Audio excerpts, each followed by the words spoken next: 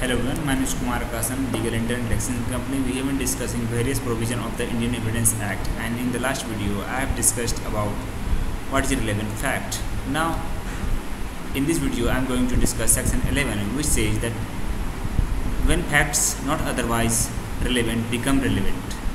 What does this mean? It means that suppose if a crime,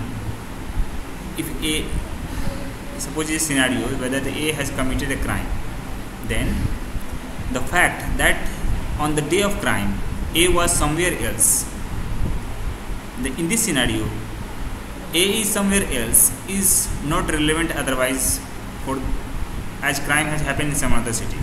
But since A is being convicted or accused of the crime, so A being somewhere else becomes relevant, which otherwise is not relevant. Thank you. We will be discussing other section in next video.